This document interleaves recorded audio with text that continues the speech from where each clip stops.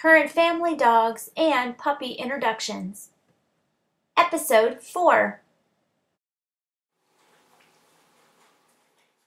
My goal for this step in the process is to reward my dogs and the puppy for calm behaviors. So anytime the puppy whined, I would reinforce my dog for not worrying about the puppy and for staying calm. I would reinforce the puppy once he was calmer and not jumping up or whining.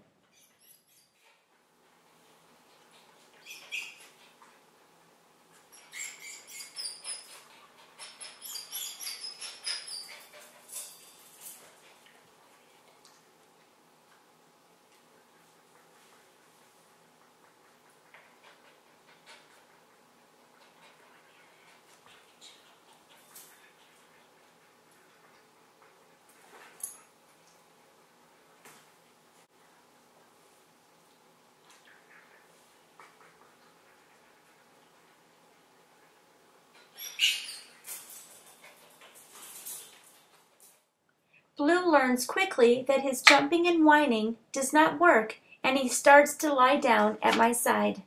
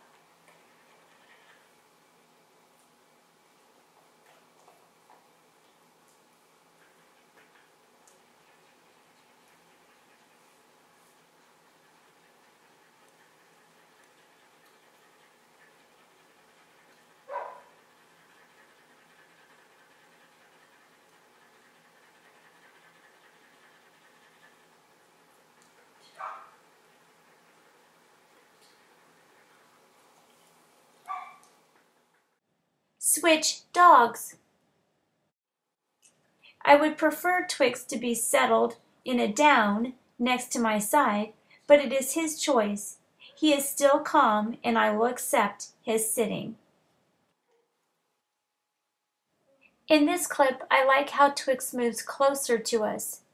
To me, this makes me feel like he's a little more comfortable with the situation and was able to move closer. I was really impressed with how quickly Blue caught on and how calmly he settled next to me.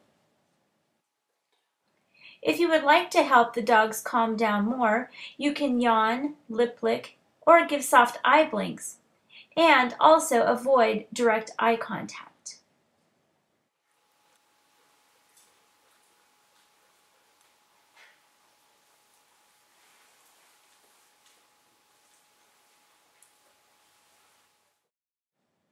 I just want to remind you that this is how I introduce dogs and puppies.